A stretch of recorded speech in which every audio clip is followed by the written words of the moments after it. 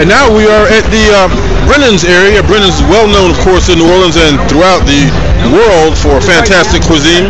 And here's a sampling of their Bananas Foster. There's ice cream there. Excuse me.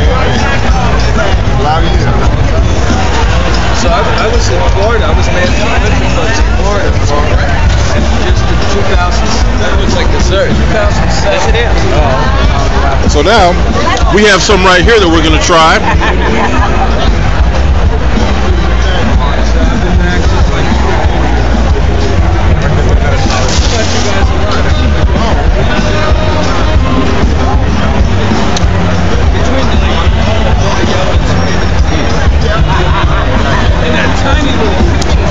That Banana Foster's, Brennans. Hey chef, tell me about this Bananas Foster. How's it made?